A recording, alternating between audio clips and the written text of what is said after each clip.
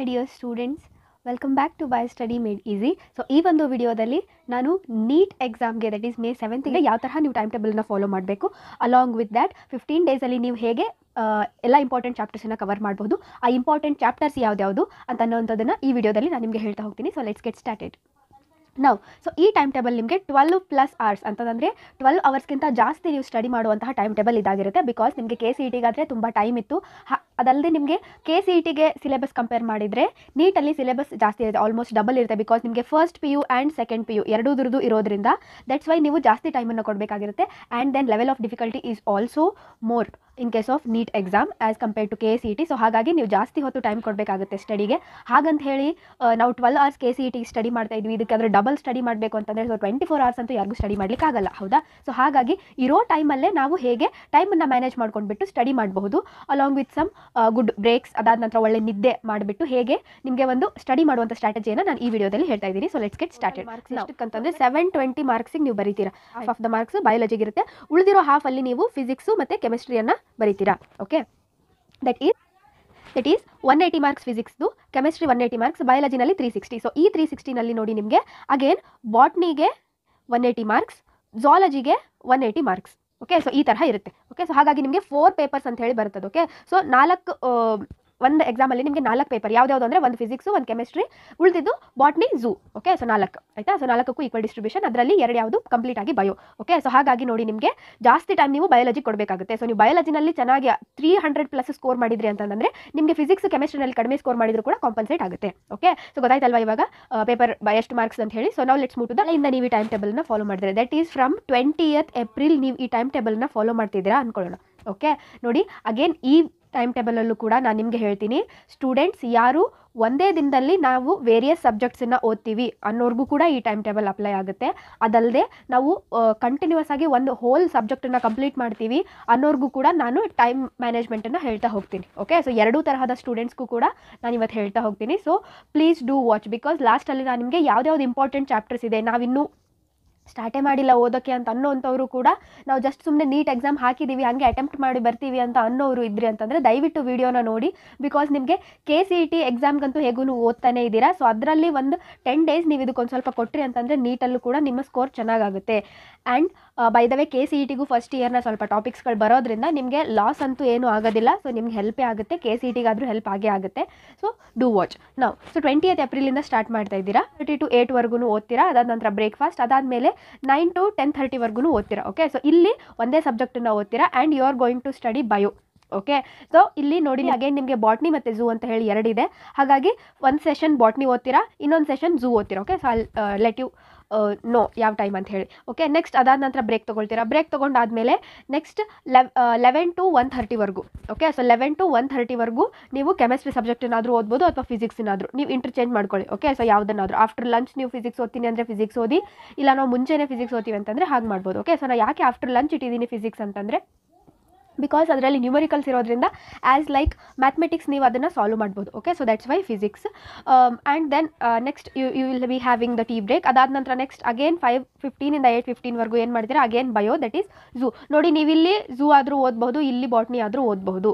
Okay, right. ಇದು different ಸಬ್ಜೆಕ್ಟ್ಸನ್ನು ಓದ್ತೀವಿ ಒಂದು ಡೇನಲ್ಲಿ ಅನ್ನೋರಿಗೆ, ಆಯಿತಾ. ಇಲ್ಲ ನಾವು ಇಡೀ ದಿನ ನಾವು ಒಂದೇ ಸಬ್ಜೆಕ್ಟ್ ಓದ್ತೀವಿ ಅಂತಂದರೆ so this whole time table will be dedicated to biology only. So ಈ ಬಯಾಲಜಿನಲ್ಲೇ ಅರ್ಧ ಬಾಟ್ನಿ ಓದ್ತೀರಾ, ಅರ್ಧ ಝೂ ಓದ್ತೀರಾ. ಓಕೆ, ಸೊ ಈ ತರಹ, ರೈಟ್. ಸೊ ಅದನ್ನು ನಾನು ಮತ್ತೆ ಸಪ್ರೇಟ್ ಹೇಳ್ತಾ ಇಲ್ಲ, ಸಿ ಈ ತರಹ. ಓಕೆ, ಡೇಸ್ದು ಹೇಳ್ತೀನಿ ನಾನು, ಎಷ್ಟು ಡೇಸ್ ಬಯೋಗೆ, ಎಷ್ಟು ಡೇ ಫಿಸಿಕ್ಸಿಗೆ ತೊಗೊಳ್ಳಿ, ಎಷ್ಟು ಡೇ ಕೆಮಿಸ್ಟ್ರಿಗೆ ಅಂತೇಳಿ ಮುಂದೆ ಹೇಳ್ತೀನಿ, ಆಯಿತಾ. ನೆಕ್ಸ್ಟ್ ಅದಾದ ನಂತರ ನೈಟ್ ಆಫ್ಟರ್ ಡಿನ್ನರ್ 9 to 11 ನೀವೇನು ಮಾಡ್ತೀರಾ ಅಂತಂದರೆ PYQಸ್ಗಳನ್ನ ಸಾಲ್ವ್ ಮಾಡ್ತೀರಾ. ಓಕೆ, ಸಿ ನಾವು ಒಂದೇ ಸಬ್ಜೆಕ್ಟನ್ನು ಓದಿದ್ದೀವಿ ಇಡೀ ದಿನ ಅಂತಂದರೆ ಅದರ PYQಸ್ಗಳನ್ನು ಸಾಲ್ವ್ ಮಾಡಿ. ಇಲ್ಲ ನಾವು ಬೇರೆ ಬೇರೆ ಸಬ್ಜೆಕ್ಟ್ಗಳನ್ನು ಓದಿದ್ದೀವಿ ಅಂತಂದರೆ ನೋಡಿ 2 hour ಈ ನೀಟ್ನ PYQ ಸಾಲ್ವ್ ಮಾಡೋಕ್ಕಾಗಲ್ಲ. ಓಕೆ, ಬಿಕಾಸ್ ಅದಕ್ಕೆ ಜಾಸ್ತಿ ಟೈಮ್ ಇದೆ. ಸೊ NEET ಪೇಪರಿನ ಟೈಮ್ ನಿಮಗಿರುವಂಥದ್ದು 200 minutes ಅಂತಂದರೆ 3 hours 20 minutes ಇದೆ. ಓಕೆ, ಸೊ ಹಾಗಾಗಿ ಒಂದು ಇಡೀ NEET ಪೇಪರನ್ನು ನೀವು ಸಾಲ್ವ್ ಮಾಡೋಕ್ಕಾಗಲ್ಲ, ಆಯಿತಾ. ನೀವು ಸಬ್ಜೆಕ್ಟ್ ವೈಸ್ PYQನ ಸೆಲೆಕ್ಟ್ ಮಾಡ್ಕೊಳ್ಳಿ. ಇವತ್ತು ಬಯೋದು ನಾನು ಸಾಲ್ವ್ ಮಾಡಿದೆ. ಓಕೆ, ನೆಕ್ಸ್ಟ್ ಡೇ ಏನು ಮಾಡಿ ಅಂತಂದರೆ ನೆಕ್ಸ್ಟ್ ಡೇ ನೀವು ಫಿಸಿಕ್ಸ್ ಓದಿದ್ರಿ ಅಂತಂದರೆ ಫಿಸಿಕ್ಸ್ನ PYQಸ್ಗಳನ್ನು ಸಾಲ್ವ್ ಮಾಡ್ತೀರಾ, ಆಯಿತಾ. ನೀವು ಡಿಫ್ರೆಂಟ್ ಸಬ್ಜೆಕ್ಟ್ಸ್ ಇನ್ ಡೇ ಓದಿದ್ರಿ ಅಂತಂದರೆ ಅಂದರೆ ಒಂದೇ ದಿನದಲ್ಲಿ ನಾನು ಬಯೋ ಕೆಮಿಸ್ಟ್ರಿ ಫಿಸಿಕ್ಸ್ ಬಯೋ ಎಲ್ಲ ಓದಿದ್ದೀನಿ ಅಂತಂದರೆ ಏನು ಮಾಡ್ತೀರಾ, ಯಾವುದೋ ಒಂದು ಸಬ್ಜೆಕ್ಟಿನ PYQಸ್ಗಳನ್ನು ಮಾತ್ರ ನೀವು ಅವತ್ತು ಸಾಲ್ವ್ ಮಾಡ್ತೀರಾ. ಓಕೆ, ಸೊ ಬೇಕಿದ್ರೆ ಒಂದು ಸಬ್ಜೆಕ್ಟಿಂದ ಸಾಲ್ವ್ ಮಾಡೋದು ಅಂತಂದರೆ ಬಯೋ ಆಯಿತು ಅಂತಂದರೆ ನಿಮಗೆ 1 ಅವರ್ಗಿಂತ ಜಾಸ್ತಿ ಬೇಕಾಗುತ್ತೆ. ಸೊ ಹಾಗಾಗಿ ಬಯೋ ತೊಗೊಳ್ರಿ ಅಂತಂದರೆ 9 to 11 ನಿಮಗೆ ಒಂದೇ ಸಬ್ಜೆಕ್ಟ್ ಆಗುತ್ತೆ. ಇಲ್ಲ ನೀವು ಫಿಸಿಕ್ಸು ಅಥವಾ ಕೆಮಿಸ್ಟ್ರಿನೋ ಅಂತಂದರೆ ನೀವು ಆ ಟೈಮಲ್ಲಿ ನೀವು ಒಂದು 2 PYQವನ್ನು ಸಾಲ್ವ್ ಮಾಡ್ಬೋದು. ಬರೀ ಫಿಸಿಕ್ಸ್ದು ಒಂದು 2 ವರ್ಷದ PYQ ಅಥವಾ ಬರೀ ಕೆಮಿಸ್ಟ್ರಿದು ಒಂದು 2 ವರ್ಷದ PYQಗಳನ್ನು ನೀವು ಅಂದರೆ previous year question paper ನೀಡ್ದು solve ಮಾಡಬಹುದು. Okay, so this is about the time table. ಆಯಿತಾ, there is no compromise in for NEET exam. Okay, so neat ಎಕ್ಸಾಮ್ಗೆ ನಿಮ್ಗೆ ಏನು ಕಾಂಪ್ರಮೈಸ್ ಇಲ್ಲ, ನಾನು ಲೇಟಾಗಿ ಎದ್ದೇಳ್ತೀನಿ ಹಾಗೆ ಹೀಗೆ, no.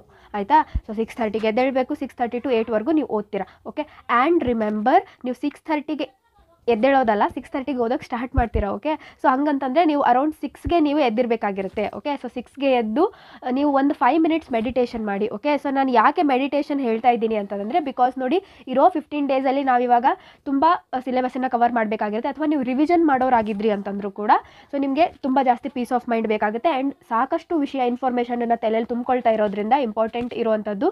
So mind ಕೂಲಾಗಿರೋದು important. So ಹಾಗಾಗಿ ಸ್ವಲ್ಪ ಮೆಡಿಟೇಷನ್ ಮಾಡಿ, ಒಂದು 5 minutes ಮೆಡಿಟೇಷನ್ ಮಾಡಿ. ಆಯಿತಾ, ಸೊ 5 minutes ಮೆಡಿಟೇಷನ್ ಮಾಡಿ ಓದೋಕೆ ಕೂತ್ಕೊಳ್ಳಿ. ಸೊ 6:30ಗೆ ನೀಟ್ ಎಕ್ಸಾಮ್ಗೆ ನಿಮಗೆ ಎಲ್ಲ ಸಬ್ಜೆಕ್ಟ್ಸ್ಗೂ ಈಕ್ವಲ್ ಆಗಿ ಟೈಮ್ ಕೊಡೋದಿರೋದಿಲ್ಲ. ನೀಟ್ ಎಕ್ಸಾಮ್ ನಿಮಗೆ ಆ್ಯಸ್ ಯು ಆಲ್ ನೋ ನಿಮಗೆ 50% ಇರುವಂತಹದ್ದು ಬಯೋ ಇರುತ್ತೆ, ಉಳಿದ 50% ನಿಮಗೆ ಫಿಸಿಕ್ಸ್ ಮತ್ತು ಕೆಮಿಸ್ಟ್ರಿ ಇರುತ್ತೆ. ಹಾಗಾಗಿ ನೀವು ಬಯೋಗೆ ಮ್ಯಾಕ್ಸಿಮಮ್ ಟೈಮನ್ನು ಕೊಡಬೇಕಾಗುತ್ತೆ. ಓಕೆ, ಸೊ ಹಾಗಾಗಿ ಈ time ಟೇಬಲಲ್ಲಿ half of the time will be dedicated to bio only. Next you will be having 7 hours sleep. Okay, so ನೀವು 7 ಗಂಟೆಗಳವರೆಗೆ ನಿದ್ದೆ ಮಾಡಬೇಕಾಗುತ್ತೆ. ಆಯಿತಾ, ಸೊ ನೀವು 11ಗೆ ಮಲಗಿದ್ರಿ ಅಂತಂದರೆ ನಾಳೆ ಬೆಳಿಗ್ಗೆ 6ಗೆ ಎದ್ದೇಳಬೇಕು ನೀವು. ಆಯಿತಾ, ಸೊ 11 to 6ವರೆಗೂ ಓದೋದೇನು. ಓಕೆ, ಇವಾಗ ಏನು ಓದಬೇಕು ಅಂತಂದರೆ ನಾನು ಸಜೆಸ್ಟ್ ಮಾಡುವಂಥದ್ದು only NCERT. Okay, so NCERT text ಬುಕ್ಕನ್ನ ನೀವು ಲೈನ್ ಟು ಲೈನ್ ಬಿಡದಂಗೆ ಓದಬೇಕಾಗುತ್ತೆ. ಆಯಿತಾ, ಸೊ ಲೈನ್ ಟು ಲೈನ್ ಓದಬೇಕು. ಅದಾದಮೇಲೆ ಪ್ರೀವಿಯಸ್ ಇಯರ್ ಕ್ವೆಶ್ಚನ್ ಪೇಪರ್ಗಳನ್ನು ನೀವು ಎಂಡಲ್ಲಿ ಸಾಲ್ವ್ ಮಾಡ್ತೀರಾ. ಓಕೆ, ಬೇರೆ ಏನು ಸೋರ್ಸಸ್ಸನ್ನು ನಾನು ರೆಕಮೆಂಡ್ ಮಾಡ್ತಾ ಇಲ್ಲ.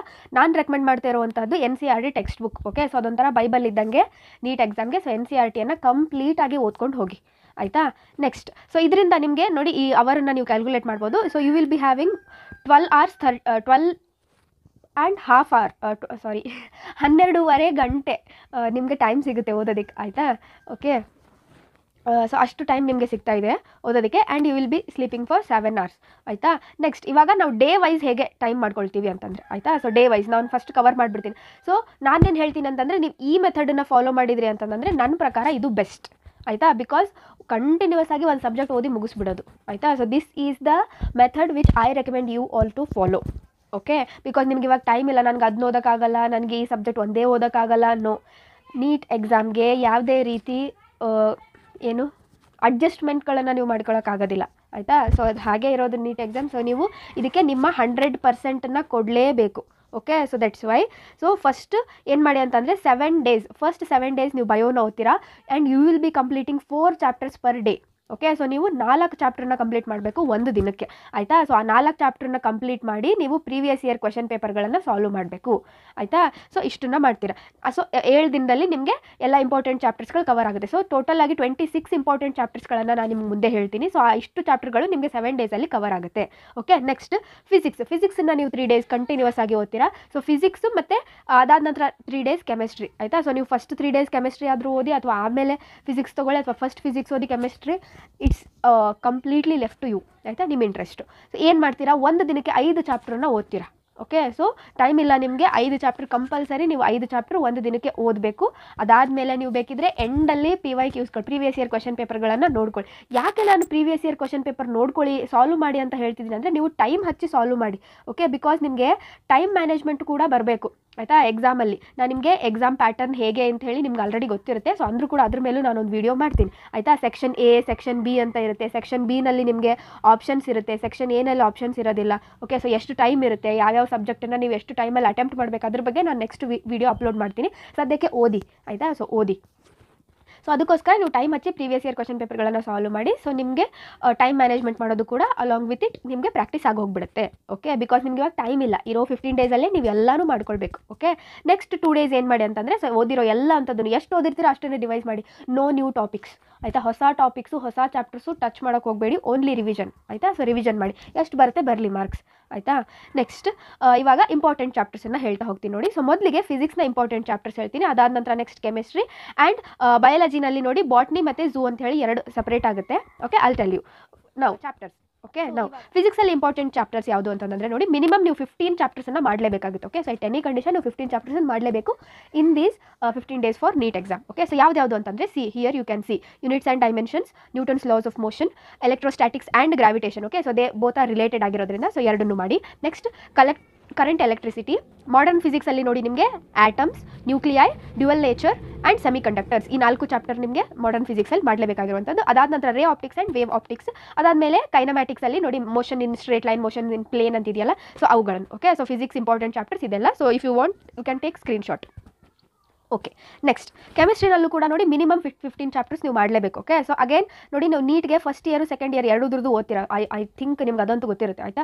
So ಕೆಮಿಸ್ಟ್ರಿನಲ್ಲಿ 15 chapters minimum. ಯಾವ್ದು ಇಂಪಾರ್ಟೆಂಟ್ ಅಂದರೆ ನೋಡಿ chemical bonding, S block, P block, D and F. ಇದರಲ್ಲಿ ಪಿ ಬ್ಲಾಕ್ ಇದೆಯಲ್ಲ so it is very very important. Okay so P ಬ್ಲಾಕ್ನ ಮಾತ್ರ ನೀವು ಮಿಸ್ ಮಾಡಲೇಬೇಡಿ.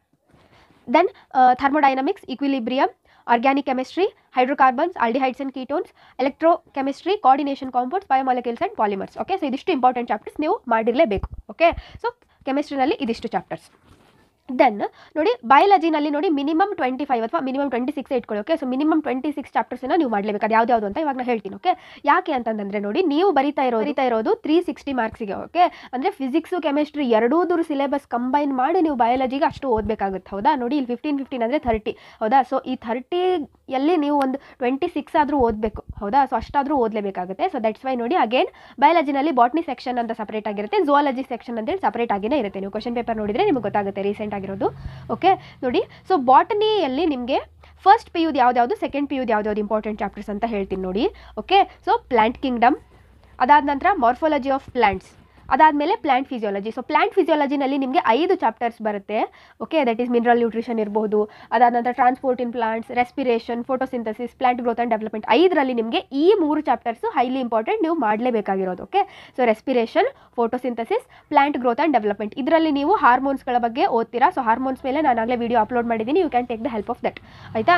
ನೆಕ್ಸ್ಟ್ ಇನ್ನೊಂದು ಸೆಲ್ ಬಯಾಲಜಿ ಮತ್ತು cell cycle. Okay so cell ಬಯಾಲಜಿನಲ್ಲಿ ಕಂಪ್ಲೀಟಾಗಿ ಸೆಲ್ ಬಯಾಲಜಿನಲ್ಲಿ ಏನೇನು ಆರ್ಗ್ಯಾನಲ್ಸ್ ಇದೆಯಲ್ಲ, ಗೋಲ್ಗಿ complex, mitochondria, nucleus, all that ಕ್ರೋಮೋಸೋಮ್ಸ್ಗಳ structure ಅದೆಲ್ಲ ನೋಡ್ಕೊಳ್ಳಿ. ಅದಾದ ನಂತರ next cell cycle, mitosis, meiosis ಎಲ್ಲ ಕಂಪ್ಲೀಟ್ ಆಗಿ. ಸೊ ಇದು 2 ಚಾಪ್ಟರ್, ಇದು 3 ಚಾಪ್ಟರ್. ಓಕೆ ಸೊ ಇದೆಲ್ಲ ಒಂದೊಂದೇ ಚಾಪ್ಟರ್. ಓಕೆ ಸೊ ಟೋಟಲ್ ಆಗಿ ಎಷ್ಟಾಯಿತು, ಫಸ್ಟ್ ಪಿ ಯು ಇಂದ ನೀವು 7 ಚಾಪ್ಟರ್ಸನ್ನು ಓದ್ತೀರಾ ಫಾರ್ ಬಾಟನಿ. ಅದಾದ ನಂತರ ನೆಕ್ಸ್ಟ್ ಸೆಕೆಂಡ್ ಪಿ ಯು ಇಂದ ಇಂಪಾರ್ಟೆಂಟ್ ನೋಡಿ sexual reproduction in flowering plants, principles of inheritance and variation, molecular basis of inheritance, ಅದಾದ ನಂತರ ಎಕಾಲಜಿ. ಓಕೆ ಸೊ ನೋಡಿ ಎಕಾಲಜಿನಲ್ಲಿ ನಿಮಗೆ 4 ಚಾಪ್ಟರ್ಸ್ ಬರುತ್ತೆ. So 4 important. ಅದರಲ್ಲಿ ಹೈಲಿ ಇಂಪಾರ್ಟೆಂಟ್ ಟಾಪಿಕ್ ಯಾವುದು ಅಂತಂದರೆ ಇಂಟರಾಕ್ಷನ್ಸ್ ಆಯಿತಾ. So commensalism, mutualism, parasitism, predation ಆಯಿತಾ. ಸೊ ಇದಕ್ಕೆ ಎಕ್ಸಾಂಪಲ್ಸ್ ಇದಾವಲ್ವಾ, ಸೊ ಅದು ಮಾತ್ರ ಹೈಲಿ ಇಂಪಾರ್ಟೆಂಟ್ ಟಾಪಿಕ್, ಅದನ್ನು ಮಿಸ್ ಮಾಡಲೇಬೇಡಿ, ಓದ್ಕೊಳ್ಳೇಬೇಕು. ಓಕೆ ಸೊ ಇಂಟ್ರಾಕ್ಷನ್ಸನ್ನು ನೋಡ್ಕೊಳ್ಳಿ. ಆ್ಯಂಡ್ ಉಳಿದಿರೋ 4 ಚಾಪ್ಟರ್ಸ್, ಎಕಾಲಜಿನಲ್ಲಿ ಬರೋ 4 ಚಾಪ್ಟರ್ಸನ್ನು ನೀವು ಓದಬೇಕಾಗುತ್ತೆ. ಸೊ ಇದರಿಂದ ತುಂಬ ಕ್ವಶನ್ಸ್ಗಳು ಬಂದಿದೆ. ಓಕೆ ಸೊ ಅಗೇನ್ ಇದರಲ್ಲಿ 7 ಚಾಪ್ಟರ್ಸ್ ಆಯಿತಾ. ಸೊ 7 + 7 ಅಂದರೆ 14 ಚಾಪ್ಟರ್ಸ್. ಟೋಟಲ್ ಬಾಟ್ನಿನಲ್ಲಿ ನೀವು 14 ಚಾಪ್ಟರ್ಸನ್ನು ಓದ್ತೀರಾ. ರೈಟ್. ನೆಕ್ಸ್ಟ್ ಝುವಾಲಜಿನಲ್ಲಿ ಇಂಪಾರ್ಟೆಂಟ್ ಚಾಪ್ಟರ್ಸ್ ನೋಡೋದಾದರೆ ನೋಡಿ ಫಸ್ಟ್ ಪಿ ಯುನಲ್ಲಿ ನೋಡಿ human physiology highly important chapter ಇದು. ಓಕೆ ಹೈಲಿ ಇಂಪಾರ್ಟೆಂಟ್ ಯೂನಿಟ್ ಇದು ಹ್ಯೂಮನ್ ಫಿಸಿಯಾಲಜಿ ನೀಟ್ಗೆ ಆಯಿತಾ. ನೀಟಲ್ಲಿ ಹ್ಯೂಮನ್ ಫಿಸಿಯಾಲಜಿ ಇಲ್ಲದೆ ನೀಟ್ ಎಕ್ಸಾಮಿಗೆ ನೀವು don't go at all. Okay so ಅಷ್ಟು ಇಂಪಾರ್ಟೆಂಟ್ ಇದು ಹ್ಯೂಮನ್ ಫಿಸಿಯಾಲಜಿ, ನೀವು ಅಟೆಂಪ್ಟೇ ಮಾಡಿಬಿಡಿ, ಅಷ್ಟೊಂದು ಇಂಪಾರ್ಟೆಂಟ್ ಇದು ಹ್ಯೂಮನ್ ಫಿಸಿಯಾಲಜಿ ಬಿಟ್ಟು ಹೋದ್ರಿ ಅಂತಂದರೆ. ಚಾಪ್ಟರ್ಸ್ ಬರುತ್ತೆ ನಿಮ್ಗೆ ಹೌದಾ. ಸೊ ಹ್ಯೂಮನ್ ಫಿಸಿಯಾಲಜಿಯಿಂದ ನಿಮಗೆ 7 ಚಾಪ್ಟರ್ಸ್ ಬರುತ್ತೆ. ಸೊ 7 ಚಾಪ್ಟರ್ಸು ಇಂಪಾರ್ಟೆಂಟ್ ಆಯಿತಾ. ಸೊ ಎಲ್ಲ ಚಾಪ್ಟರ್ಸನ್ನು ನೀಟಾಗಿ NCERTನೇ ಓದಿ ನೀವು. ಓಕೆ ಏನು ಬೇರೆ ಓದೋ ಅವಶ್ಯಕತೆ ಇಲ್ಲ, NCERT ಓದಿ ಆಯಿತಾ. ಸೊ ಅದರಲ್ಲಿ 7 ಚಾಪ್ಟರ್ಸ್. ನೆಕ್ಸ್ಟ್ ಅದಾದಮೇಲೆ ಎನಿಮಲ್ ಕಿಂಗ್ಡಮ್ ಇಂಪಾರ್ಟೆಂಟ್, ಅಂದರೆ ಎನಿಮಲ್ ಕಿಂಗ್ಡಮ್ ಕ್ಲಾಸಿಫಿಕೇಷನ್ ಇದೆಯಲ್ಲ ಆ ಚಾಪ್ಟರ್ ಓದಿ. ಅದಾದ ನಂತರ biomolecules, it's also very important. ಇದರಲ್ಲಿ ನೀವು ಓದಬೇಕಾಗಿರೋದು ಎನ್ಸೈಮ್ಸ್ಗಳ ಬಗ್ಗೆ. ಓಕೆ ಸೊ ಇಷ್ಟು ಚಾಪ್ಟರ್ಸ್ ಎಷ್ಟಾಯಿತು ಇದರಲ್ಲಿ ನಿಮಗೆ 7, 8, 9 ಹೌದಾ. ಸೊ 9 ಚಾಪ್ಟರ್ಸ್ ಆಯಿತು ನಿಮಗೆ ಇದರಿಂದ.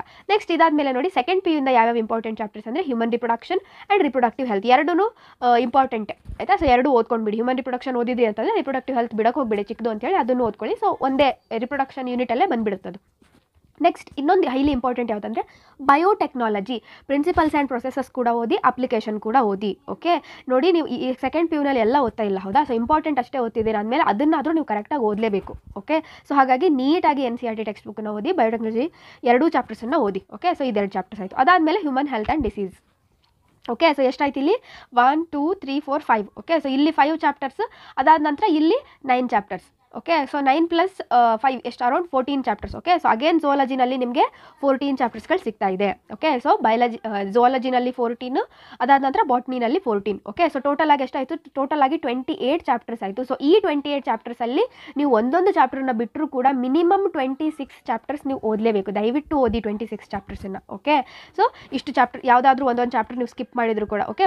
ಬಾಟ್ನಿನಲ್ಲಿ ಒಂದು ಸ್ಕಿಪ್ ಮಾಡಿ, ಬೇಕಿದ್ರೆ ಝೂಯಾಲಜಿನಲ್ಲಿ ಒಂದು ಸ್ಕಿಪ್ ಮಾಡಿ, ಆಯಿತಾ. ಸ್ಕಿಪ್ ಮಾಡಲೇಬಾರ್ದಂಥ ಚಾಪ್ಟರ್ಸ್ ಯಾವುದು ಅದನ್ನು ಹೇಳ್ಬಿಡ್ತೀನಿ ನೋಡಿ. ಸ್ಕಿಪ್ ಮಾಡಲೇಬಾರ್ದಂಥದ್ದು ಯಾವುದು ಅಂದರೆ plant physiology, these 3 chapters skip ಮಾಡಲೇಬಾರ್ದು.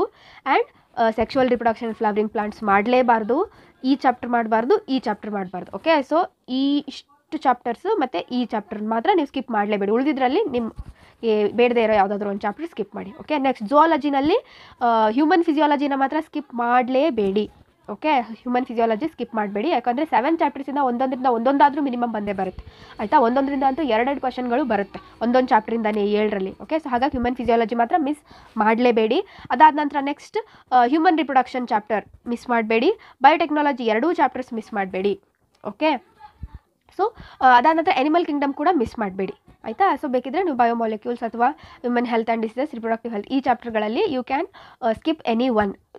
ಅದು ಕೂಡ ನಾನು ಹೇಳ್ತಾ ಇದ್ದೀನಿ, ನಿಮ್ಗೆ ಆದರೆ ಎಲ್ಲನೂ ಓದಿ, ಆಯಿತಾ. ಸೊ ಇಷ್ಟು ಚಾಪ್ಟರ್ಸ್ ಇಂಪಾರ್ಟೆಂಟೇ ಹೇಳಿರೋದ್ರಿಂದ ಅಷ್ಟೂ ಓದಿ ನೀವು. ಓಕೆ. ಸೊ ನಿಮ್ಗೆ ಓದೋಕ್ಕಾಗಿಲ್ಲ ಅಂತಂದ್ರೂ ಉಳಿದಿರೋ 2 ಚಾಪ್ಟರ್ದು ಏನು ಮಾಡಿ ಅಂತಂದರೆ 1 ಶಾರ್ಟ್ ವೀಡಿಯೋಗಳು ಅವೈಲೇಬಲ್ ಇರುತ್ತೆ. ಆ 1 ಶಾರ್ಟ್ ವೀಡಿಯೋ ನೋಡಿ ಪ್ರೀವಿಯಸ್ ಇಯರ್ ಕ್ವಶನ್ ಪೇಪರ್ಸನ್ನು ಒಂದು ಸರ್ತಿ ನೋಡ್ಕೊಳ್ಳಿ, ಆ ಚಾಪ್ಟ್ರಿಂದ ಏನೇನು ಕ್ವಶನ್ ಬಂದಿದೆ ಅಂತ ಹೇಳಿ. ಯಾವುದಕ್ಕೆ ನಿಮ್ಗೆ ಓದೋಕ್ಕೆ ಆಗೋದಿಲ್ಲ ಒಟ್ಟಿನಲ್ಲಿ ಅಂಥವನ್ನ 1 ತಾಸು ಆಗುತ್ತೆ ರೀ ಅಷ್ಟೇ. 1 ಶಾರ್ಟ್ ವೀಡಿಯೋ 1 ಅವರ್ ಇರುತ್ತೆ ಯಾವುದೇ ಚಾಪ್ಟರ್ದಾದ್ರೂ, ಆಯಿತಾ.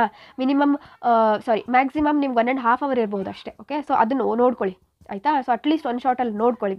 ಬಂತು ಅಂತಂದರೆ ಮಾರ್ಕ್ಸ್ ಹೋಗಬಾರ್ದಲ್ವಾ, ಬಿಕಾಸ್ ಒಂದು ಕ್ವೆಶನಿಗೆ ನಿಮಗೆ 4 ಮಾರ್ಕ್ಸ್ ಇದೆ. That's why I am telling you. Okay. ಒಂದು ಕ್ವೆಶನಿಗೆ 4 ಮಾರ್ಕ್ಸ್ ಇರುತ್ತೆ, ಹಾಗಾಗಿ ಚಾನ್ಸ್ ತೊಗೊಳಕ್ಕೆ ಹೋಗಬೇಡಿ. ಸೊ ಇಷ್ಟು ಚಾಪ್ಟರ್ಸನ್ನು ನೀವು ಓದಿ, ಆಯಿತಾ. ಸೊ ಇಷ್ಟು ಚಾಪ್ಟರ್ಸನ್ನು ಓದೋದಕ್ಕೆ ನಾನು ನಿಮ್ಗೆ ಈ ಟೈಮ್ ಟೇಬಲ್ ಕೊಟ್ಟಿದ್ದು. 15 ದಿನದಲ್ಲಿ ಇವಿಷ್ಟು ಚಾಪ್ಟರ್ಸ್ ನಾನೇನು ಇಂಪಾರ್ಟೆಂಟ್ ಹೇಳಿದೆ ಎಲ್ಲವೂ ಕವರ್ ಆಗುತ್ತೆ ನೋಡಿ. 7 ಡೇಸ್ಗೆ 4 ಚಾಪ್ಟರ್ಸ್ ಅಂತಂದರೆ ಆಲ್ಮೋಸ್ಟ್ ಎಲ್ಲ 26 ಚಾಪ್ಟರ್ಸ್ ಕವರ್ ಆಗುತ್ತೆ. 3 ಡೇಸ್ಗೆ 5 ಚಾಪ್ಟರ್ಸ್ ಅಂತಂದರೆ ನೋಡಿ 15 ಚಾಪ್ಟರ್ಸ್ಗಳು ಕವರ್ ಆಗಿ ಹೋಗ್ಬಿಡುತ್ತೆ. Okay. So this is the time table I recommend you to follow for the next 15 days, ಆಯಿತಾ.